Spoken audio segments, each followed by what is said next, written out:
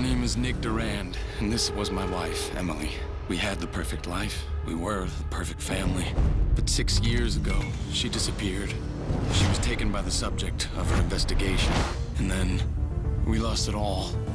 Conrad Harlow, the serial killer she was hunting, was arrested for her kidnapping and murder. Where is my way? During the next 6 years, I slowly started to put my life back together. Until one night, I received a call from Harlow. She's alive. This is your second chance, Nick. We found her, beaten and traumatized without any memory of the last 6 years. Everyone wanted a piece of Emily, and she didn't react well. Meanwhile, the body of Robert Semiroff, a sex trafficker, was found in a nearby river. And Detective Tommy Gibbs was tasked with the investigation. But to make things even worse... Emily, your DNA was found on Semiroff's body.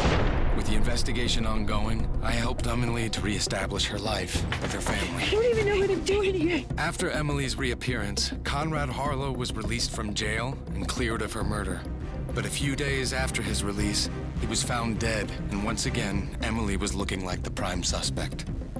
Did she kill him? The FBI was sure of it, and so was my family. I'm pregnant. Find her, Nick. End this. Eventually, the only ones who trusted her were her father and her brother Jack. Should have made you and the whole damn bureau look like the morons you are. Together, and with the help of a reporter, Laurie, Emily dug deeper into her past and found that during her childhood in an orphanage, she and other children were subjected to abuse and experiments. Dr. Shen was administrator there. He started there after you left. Then my wife Alice and my son Flynn were kidnapped. Do you finally believe it's Emily now? We found out where they were being held and rushed to save them, but it was a trap. Turns out, it was Laurie all along, or should I say, Logan Brand. Logan was yet another kid at the orphanage who was supposed to be adopted by Emily's parents. But Emily was desperate to get out of there and switched their files before the adoption. 6 years breaking you down, taking everything away from you, recreating once and for all.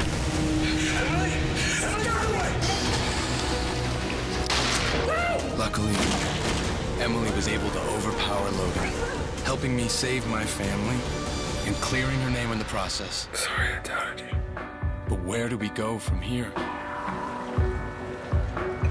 At least everyone is safe again.